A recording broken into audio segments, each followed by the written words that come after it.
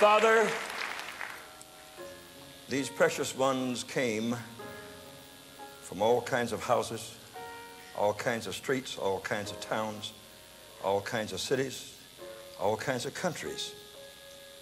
And they determined to come to this place at this time. And they determined to know you better at this place. And so we ask you to open their capacity larger and let them receive more than they even thought. Yes. Let faith spring up, yes, so strong until they can do things they never dreamed of. And let them leave here with a full, totally full, that their whole total being will be full. Nobody half full. I believe you to bless every one of these precious lives. And all the people said, amen. Amen. Before you sit down, turn to the next one. Say, "Mind, you look pretty tonight."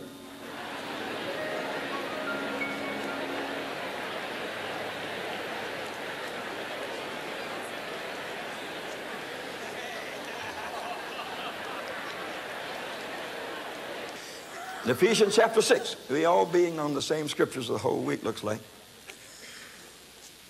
Verse 10 says, "Finally, brethren," how many believe that sisters too? Only sisters said anything. How many believe brethren means sisters? Okay. "Finally, be strong in your doctrine. Be strong in your denomination.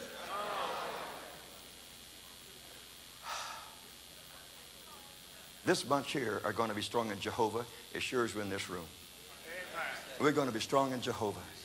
Our strength will not be in what we know and what we can do. Our strength will be in Jehovah. Yes, we're going to win victories, mighty victories. Supernatural things will take place. They will take place. But our strength will be in the Lord. Be strong in the Lord and the power of his might. God knew you wouldn't get it the first word, so he just kept doubling it up on you. Strong in Jehovah, the power of his might, you see. So when you start to do something, don't think of your might, think of his might and the power of his might. Take on the whole armor of God. And then he comes to verse 12. And I want to read it to you, please, in the Living Bible. It says, "For we are not," this is verse 12, chapter 6. "We are not fighting against people." Say people. About 90% of all the energy I see expended in this country in the church is fighting people or organizations or something. Your battle is not with people. It says, "We are not fighting against people made of flesh and blood, but against persons." Say persons. "Against persons without bodies." Now, let's be honest. 95% of the church don't believe that. They just don't believe it. You think it's your mother-in-law? Not at all. Not at all. Yeah.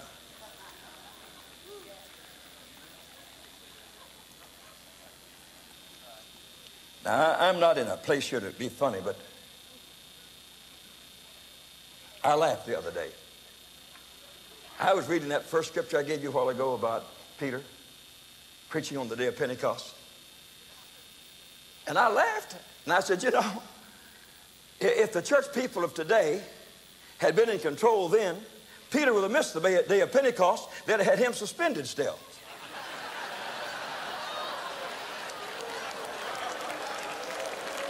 Yeah. They'd have had him in some rehabilitation center, and he wouldn't have got to be there. You see? But I'm glad the Holy Ghost, you know, does things just a little different. You don't blame me for laughing, do you? Yeah. The Holy Ghost is so different from some people.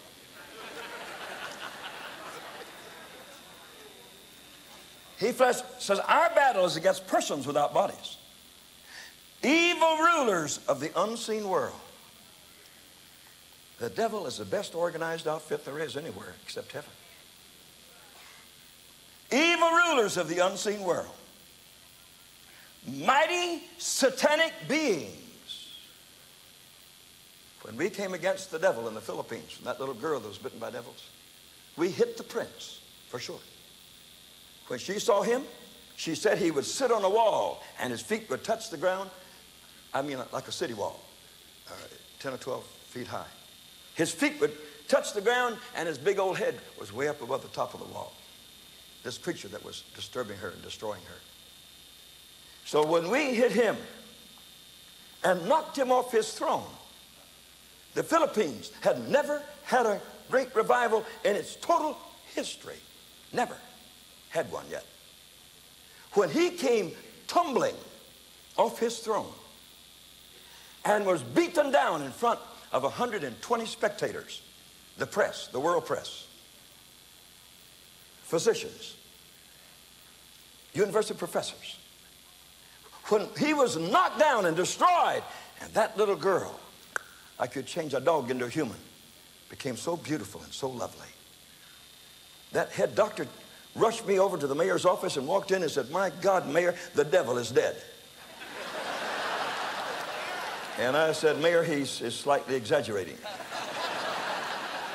I said, "That girl is healed." That mayor wrapped his arms around me and loved me. After that, he came to my pulpit to preach. If we walked into a restaurant and he was there, he'd jump up and his little guards chasing after him, run clear across the restaurant, put his arms around me and love me right in front of everybody. Just wasn't ashamed of it at all. And he said, "What can I do for you?" And I said, "Well, give me the plaza out in front of the city hall." And in 6 weeks' time there, we saw 150,000 people converted to Jesus. Yeah. The next year, Brother Roberts came just for 1 week. 25,000 people, including university professors and people like that, gave their hearts to Jesus there. And where's Sister Lindsay? And then about the next year, Brother Lindsay brought over that large group of people. Brother Cyrilla was with him. And another 25 or 30,000 came to know the Lord. The devil didn't know what to do. We were just beating the daylights out of him. Not with one blow, but blow after blow. Until you can go there today, anybody. Richard and I are going to go over there together in December. And that made the devil shudder this morning. We decided that. Yeah. Thousands of people will be saved that night. God only knows how many will be healed. All kinds of miracles will take place. So we haven't stopped giving him a bad time. We knocked him off his throne. He has no more authority out there. And so we just keep beating him around. Because that's what ought to happen to him. Yeah. The Bible says against the evil rulers of the unseen world and against mighty satanic beings, now this is your Bible too, and great evil princes of darkness. How many people, most churches, they wouldn't even let you read that verse in church. They said, "Man, you'd scare us to death." They wouldn't let you read it. Who rule this world against huge numbers of wicked spirits in this world. Did you know that not one place in the Bible has God ever told you to be afraid of the devil's power or the devil himself? Yeah. You have more than he has. You have Jesus. And he is already bruised. And we're going to keep him bleeding. And you're a winner. Now, here's an opportunity to change the whole world right now. In the Great Commission, Jesus said, "They that have faith shall cast out devils." Say faith. It does not say preachers. It does not say missionaries, deacons or elders. It says they that have faith shall cast out devils. Now, I was born and raised in Pentecost. My mother spoke in tongues before I was born. We heard so much tongues in my house, and as a boy, I didn't know which to use on the street, you know.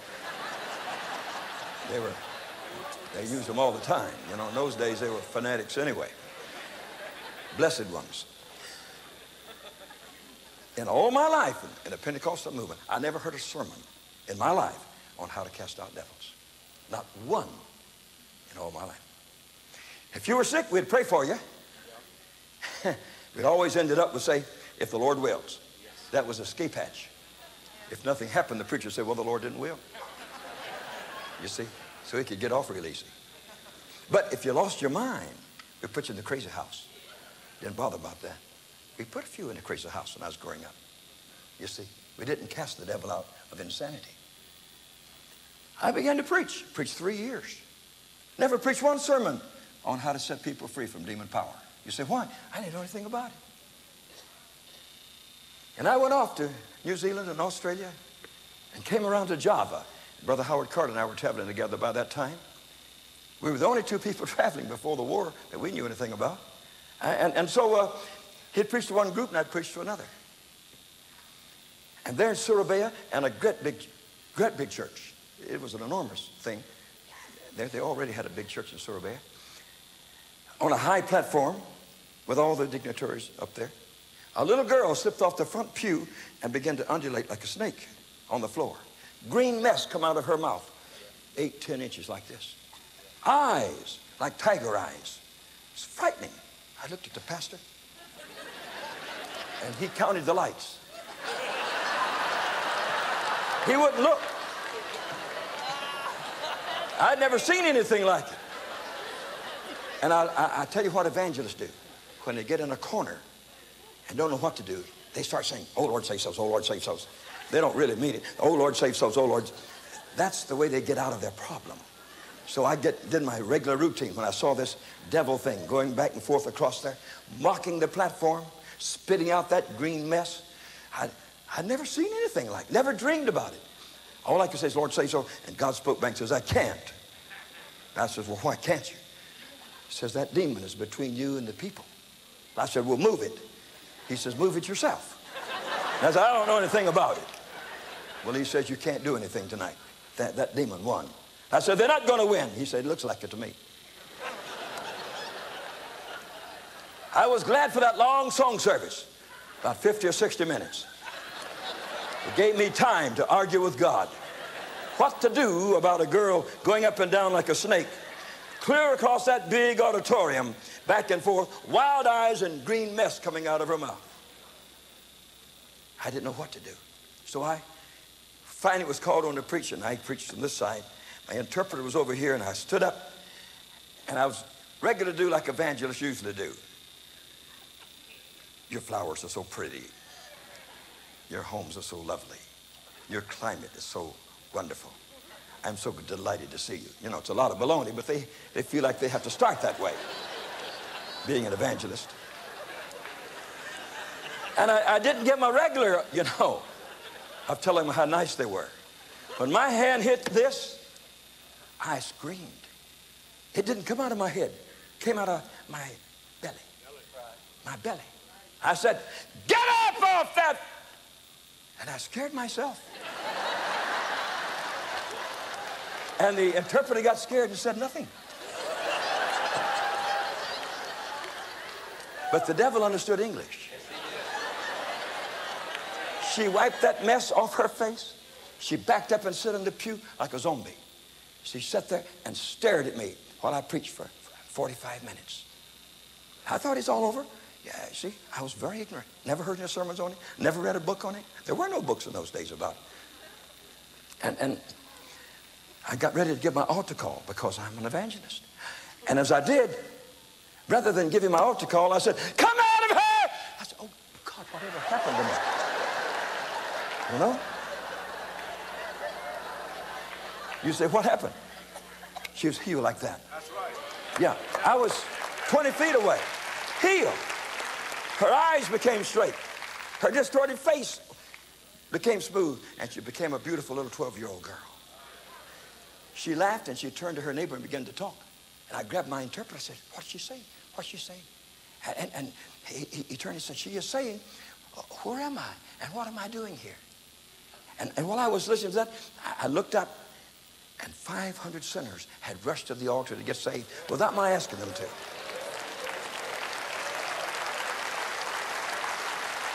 You say, were you happy about that? I was angry.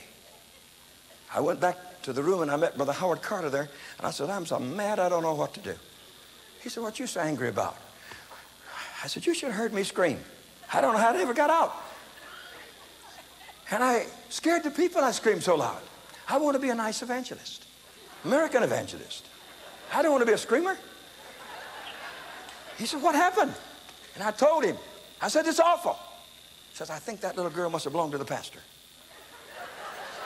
full of the devil. Well, he says, that don't matter. She says, it sounds all right to me. I said, that's because you weren't there. If you would have been there, it was nasty. And I don't like it. I said, I hope it never happens again. Now, that's how ignorant I was of delivering people from that. I'd never heard it, never seen it. She was the first person I'd ever seen that was possessed of the devil. And I built up enough theology there to write a book. You don't have to touch them. You don't have to massage them. You don't have to ask them stupid questions. You just say, come on!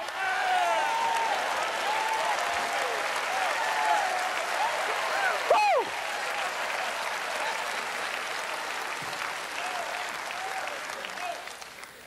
I was hoping it would never happen again. And the next week we were in another city. And again, the house was packed full. And again, Brother Carter was at another meeting. He always taught on the gifts of the Spirit. And I was evangelist, and I'd pray for the sick. And came in the church. And my interpreter was a fancy little fellow. I hope some of them get to heaven. And so they mess up enough sermons, you know. And we were coming, and he was in front. And I got about a third of the way down, and a woman caught my coat like a vice.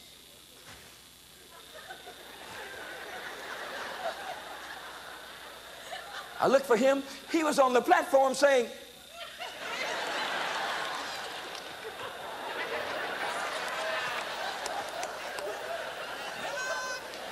now, I'm a full-blood Irishman. I was born that way. I wanted to hit her so bad. I wanted to suck her upside the head and said, I'll teach you to leave preachers alone. But then I said, well, that sure would be poor news in the paper tomorrow.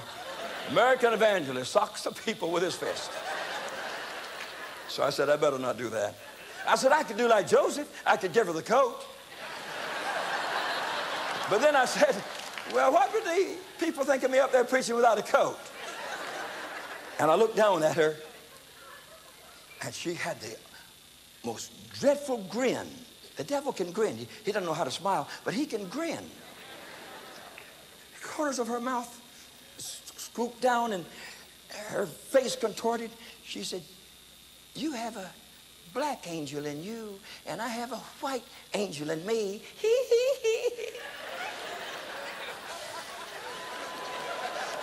Now, I was only a third of the way in, and I was ready to go back out, you know? But she had me. I couldn't go anywhere. And now they had even stopped singing to see what was happening to the preacher 2/3 of the way out of the house. When she said that, I dropped my briefcase. I grabbed her, put one side of my, well, she was still holding on, and the other here. And I screamed. And I said, you lying and unclean spirit, come out of her! You could hear it a block away. You say, well, why did you scream? Well, the Lord said the devil was hard of hearing. You got to get his attention. The Bible says Jesus spoke with authority. And you don't speak with authority in a whisper. Hallelujah!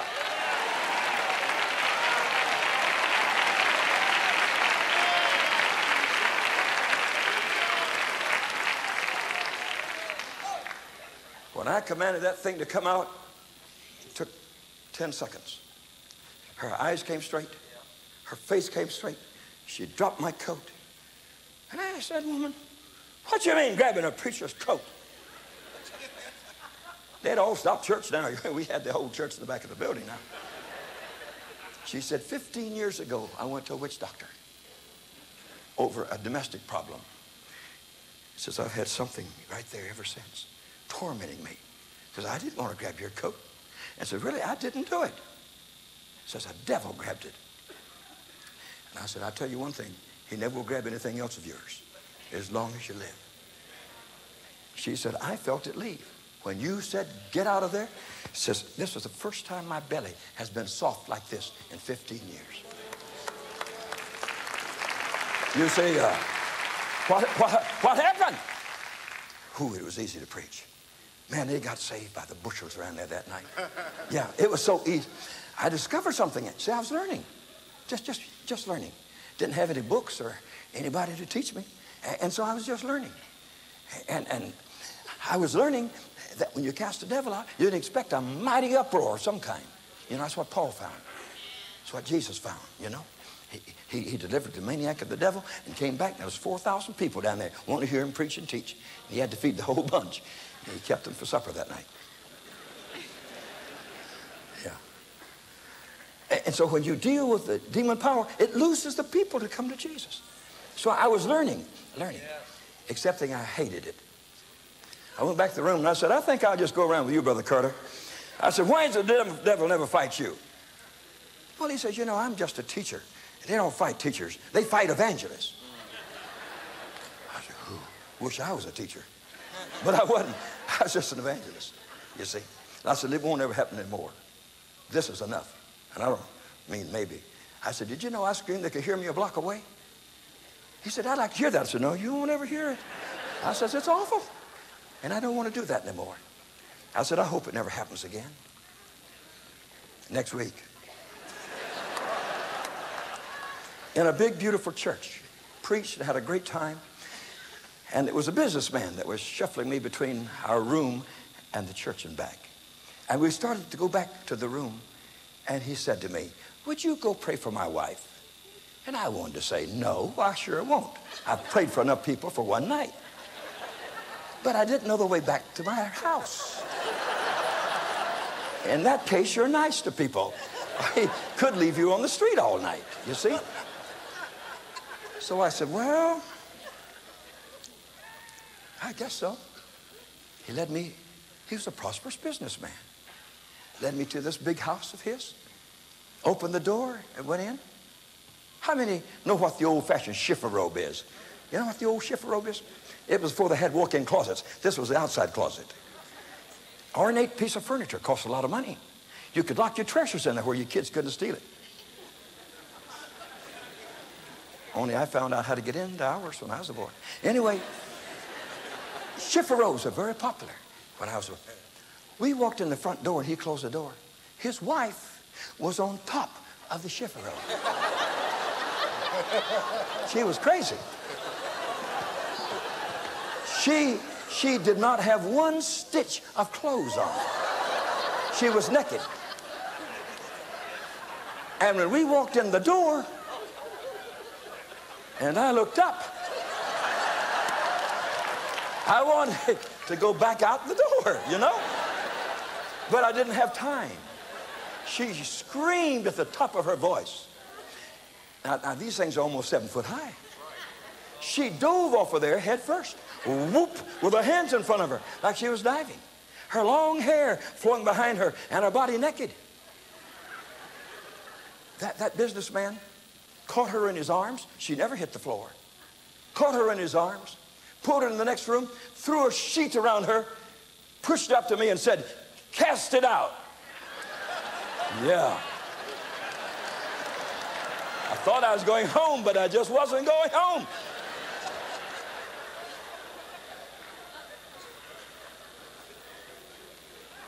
I laid my hands upon her, and I said, you insane spirit that's taken away the mind of this woman.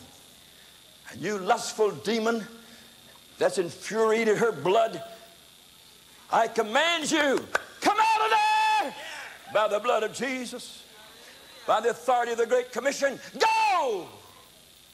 She was healed like that. Just 30 seconds she was healed. She grabbed that sheet and began to cover her body. He said, go put on some clothes and feed us. Was a crazy woman going to start feeding you? You know? She went in her dressing room, her bedroom, and in 5 minutes she came out dressed very beautifully. She went in that kitchen, cooked up some food, and we sat and laughed and talked for an hour or two. And when I got back to my room, I said, God, was I made for this? I said, I thought I was going to be an evangelist. I said, I just hate this. That the strangest tales going around about me. Naked woman, Sumrall. Oh.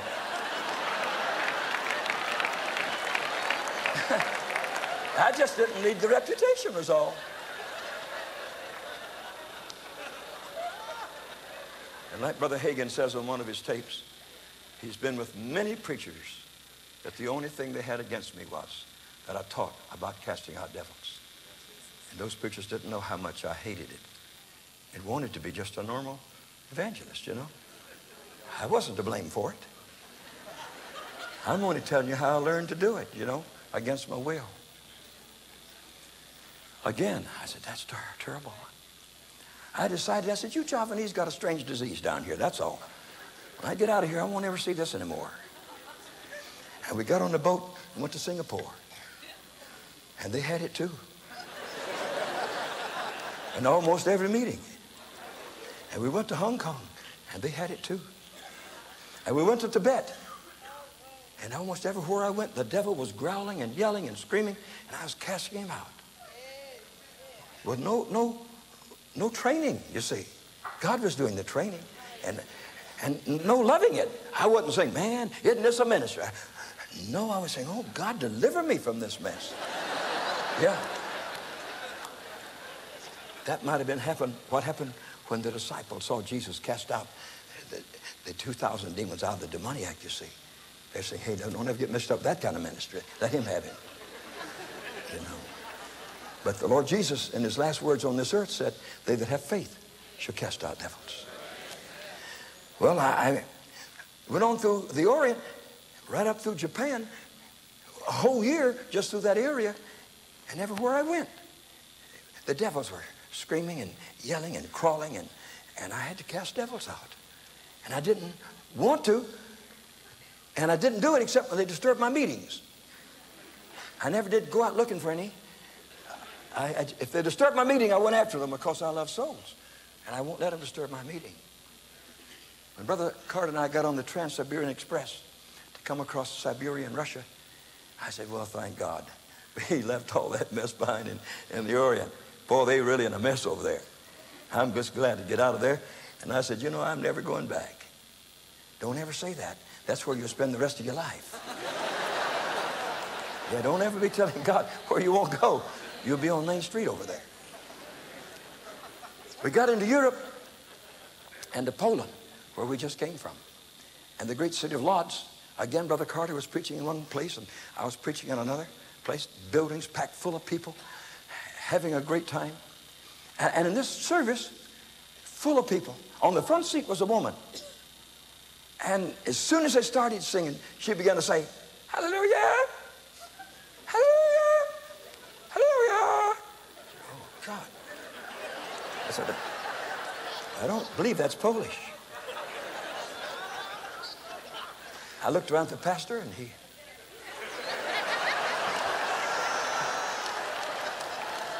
I looked for the ushers, and they weren't there. I said, God, why don't somebody stop that crazy woman? For 45 minutes, every 10 or 15 seconds, she yelled hallelujah in a different way. It was the most disturbing mess you've ever seen. And I said, God, why do I have to get like this, Lord? Help us, Lord. I said, I can't preach without hallelujah on the front seat. But I was going to try.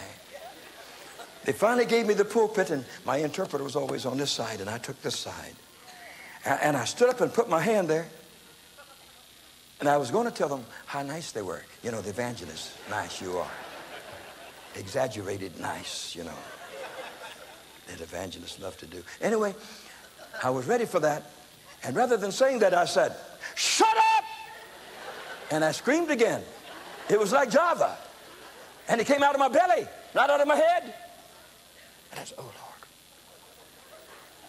The interpreter said nothing. He was scared too. You say, did she shut up? No. She began to bark like a dog. Wow, wow, wow. Wow, wow, wow, wow, wow. I said, oh, God. What a mess I've made. The barking is worse than the hallelujahs.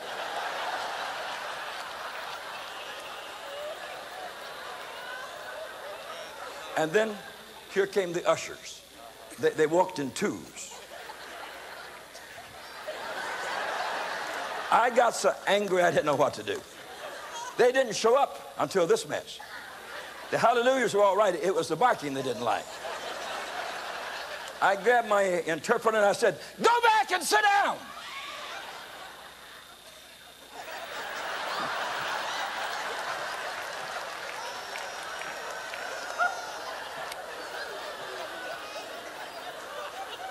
I leaned over the pulpit and I said, you unclean spirit, come out of there now by the blood of Jesus. She was healed. Just like that. Healed. Just like that. We had an amazing move of God there. I said, Lord, I thought this was just in the Orient. We went to France and Germany and England and Holland. And everywhere we went, there were people possessed of the devil. You say, well, you got trained, did you? No, I was too ignorant to get trained. I said, now this is the European disease. They got it too. They must have caught it from those people over in China. I still hadn't caught on to it. I'd been reading Pentecost all my life. I said, I know one thing. We don't have any of this in America. I lived over there all my life. And I said, I'd just be glad to go home and behave myself. Brother Carter and I crossed the Atlantic and came to the States for a few weeks before going on into South America. I went to see my brother who was a pastor in St. Louis. And the pastor from Alton says, come over and preach for me on Sunday. And I said, fine, we'd be glad to.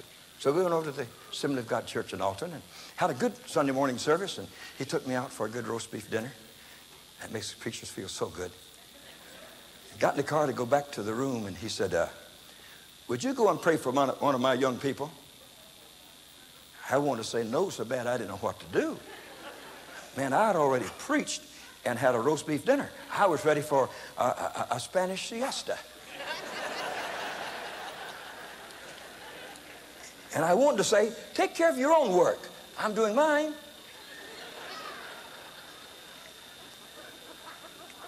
But again, I couldn't help myself. I said, I guess so.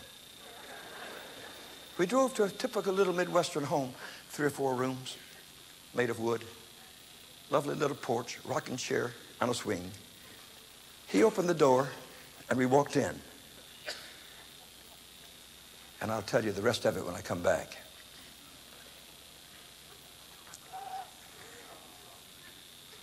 Would you like to hear it, Billy Joe? Yes. Well, the rest of them can listen. I'll tell it to you.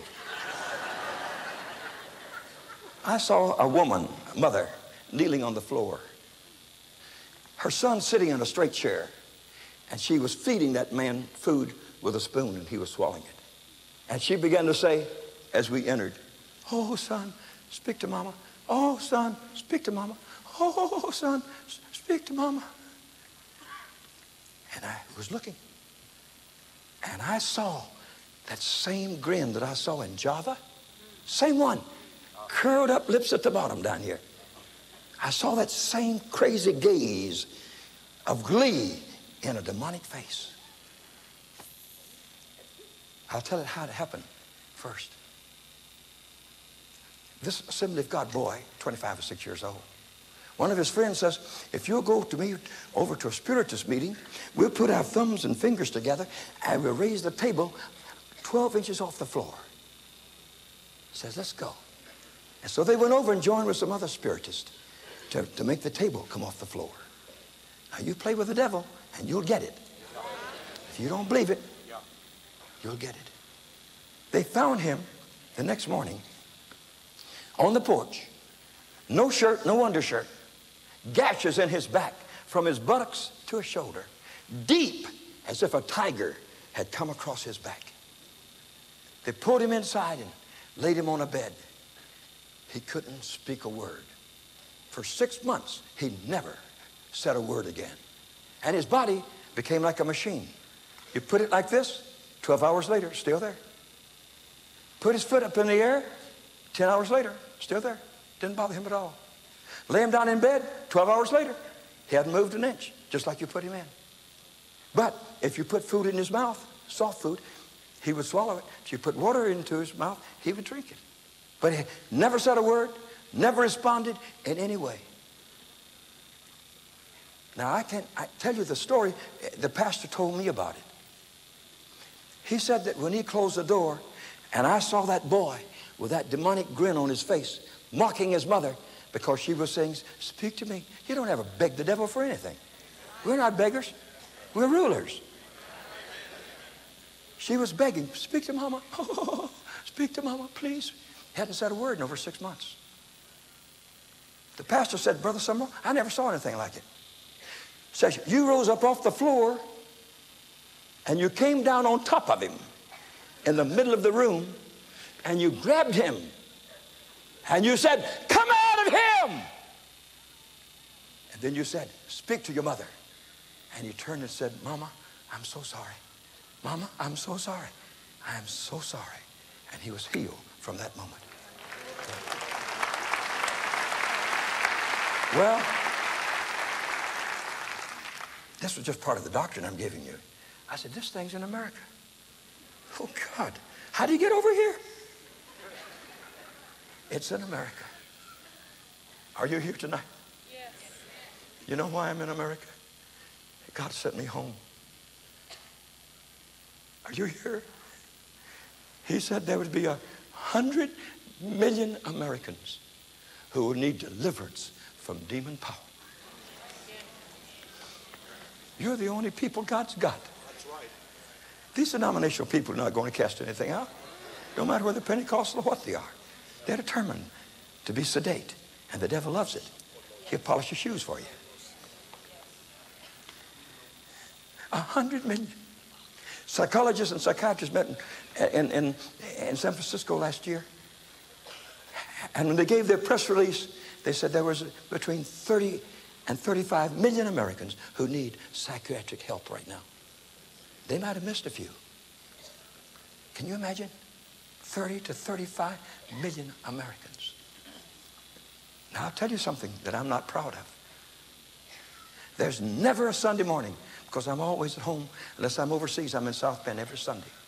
Every Sunday morning, they're there from all over the land to be set free. They were there last Sunday morning. There was a man there from Nevada who said, I traveled all this way. Will you set me free, please? There was a woman there. She was from over in Ohio. Says, can you set me free, please? A few weeks ago, Paul Crouch took his jet, flew it from Los Angeles to South Bend with one of his friends. Says, Brother Sumrall, I don't know of anybody in America that can set him free but you. I said, I don't like that. I believe all God's people can set anybody free. He said, I don't know of anybody to set anybody free. I prayed for the man and set him free completely. Set him free. Paul went right back out the airport, got in his Lear, flew back out there. You say, were you happy? Oh, no, I was mad. I said, oh, God. Here the man spent maybe $3,000 just in fuel. To bring a man clear across, 2,000 over, 2,000 back, just for a 20-minute prayer. I said, God, that shouldn't be. And God said, I don't want it to be. I want my people to have faith. And in these last days, people are going to give themselves to demon power. They're going to do it through sex. Millions of Americans are possessed with demon spirits tonight of lust. That just they can't live with one man or one woman. They just full of lust, you know. Demons of lust. Can't be satisfied. As sure as you're in this room tonight, millions of Americans are going to be filled with a spirit of gambling, of lottery. America's crazy. The Irish have been having gambling over there, national gambling, ever since I was born. And for that, they're the poorest, miserable people on the face of the earth. You can't have prosperity with sin. It's like opening up a brothel in order to pave a street. Yeah. You better build yourself a bigger jail and a bigger penitentiary and a bigger insane asylum. You'll need them all. The wages of sin is death and not life. And God said, tell my people, they've got to set people free. You've come to this great convention here to go home and set people free. You say, but. Shut up. There are no buts about this. You read the Bible. You say what the Bible says. You say, but what if they don't get delivered? That's none of your business. It's your business to cast them out. That's right. You say, but haven't you seen some that you prayed for and they weren't delivered? Maybe so. I don't stick around. When I say come out, I just go. And if they look like they're not delivered, I said, I'll come back and hurt you. They said, well, I better leave then. They don't want a second one. You see, everybody here can set people free. Yes. There are going to be more broken minds in this country and broken down emotions. God only knows the millions of people in this land that are on strong drugs tonight because they can't hold themselves together. They can't do it. God wants an army of mighty deliverers. Mighty deliverers.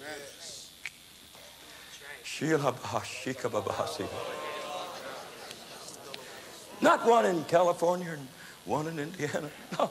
Oh, no. He wants every pastor to be a deliverer. Wants all the deacons to be deliverers. Wants all the members to be deliverers. You don't have to find everybody that's in trouble and say, come, let me take care of my pastor. Do it yourself. It's your job. Do it yourself. You don't have to come dragging them into the pastor's office. It's your job. And when you have faith, it works. It works. I've given you 50 years of history. It works. It works all over the world. In Poland, we laid our hands in the middle of the belly of those people, and they got delivered, not knowing a word of English. They got delivered in English. The Polish did. You see? You say, what? Well, the devil, he knows all these languages. I've had people in other countries that didn't know any English. I started to pray for them. The devil would speak in English and said, listen, I know you. I said, you just think you do. Just wait a minute. Yeah. I'll give you a lesson. You won't be telling me anymore you know me. I say, come out of there by the blood of Jesus, and they're gone. Yeah. I don't want to know them and have no communication with them. Right. Right. Yes. Don't ever have any communication with the devil. 1,000 times he said to me, let me show you my face. It's beautiful. I said, yeah, the Bible says that you're like an angel of light. You're a deceiver. I said, I don't want to see you. Many times the devil said, let me show you. Let me show you. I said, no. And people want to talk. I said, shut up. You don't talk in my presence. They want to vomit. I just grab and say, if you puke, I'll pick it up. I'll ram it down your throat. You might as well keep it in there now. We didn't come here to work on your body. We came here to work on your spirit. You better know it. We're dealing with spirits. We're not dealing with bodies. And they have to obey you if you know anything. They have to obey you. But it's not enough for one or two to share a burden like that. The whole church should set people free. You say, how can you do it? Well, I think we should live right, live clean. An unclean person cannot cast out an unclean spirit. We have to live clean. We have to believe the word. If the word says it'll work, it'll work. So you go on the word, not how you feel about it. You go on the word. And then you don't have to do it like some other preacher who may be doing it wrong. You do it like the Bible. I began to study every instance that Jesus cast out spirits. I said, I want to do it just like Jesus. I never read a book. I've never read a book yet about it. By anybody's book, you know. Just read the Bible on it. And every case is a little different. And so I just do whatever the Bible says. The Word of God is our teacher. And if you follow the Word, don't ask me your questions. Read how Jesus did it and how Paul did it. And you'll have the answer to any question on demon power. But God wants you to be free. There are people here tonight that need to be set free. God brought you here to be free. And you'll be free tonight. In Jesus' name. Would you bow your heads, please?